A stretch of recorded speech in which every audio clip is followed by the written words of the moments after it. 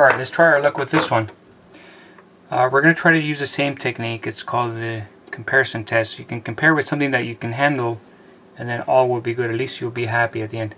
So here's the comparison. I know that sine squared of x is always less than or equal to 1, and of course it's positive or non-negative.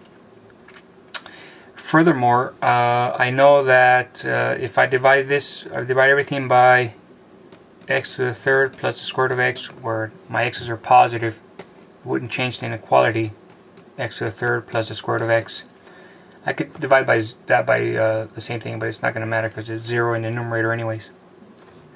Furthermore, based on the previous example, I know I can control this by 1 over x to the third. And what that means is that the integral of this one from 1 to infinity with respect to x is less than or equal to the integral of that one from 1 to infinity with respect to x, and that's less than or equal to the integral of this one from 1 to infinity with respect to x. And this one we had already computed was finite. This one converged. These are all positive things, and these are smaller. That forces this one right here to converge.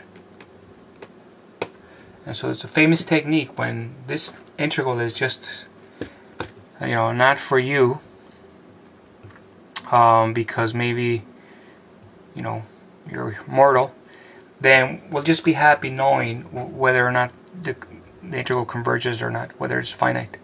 Okay, let's take a look at another example. Come back for another one, for that one right there.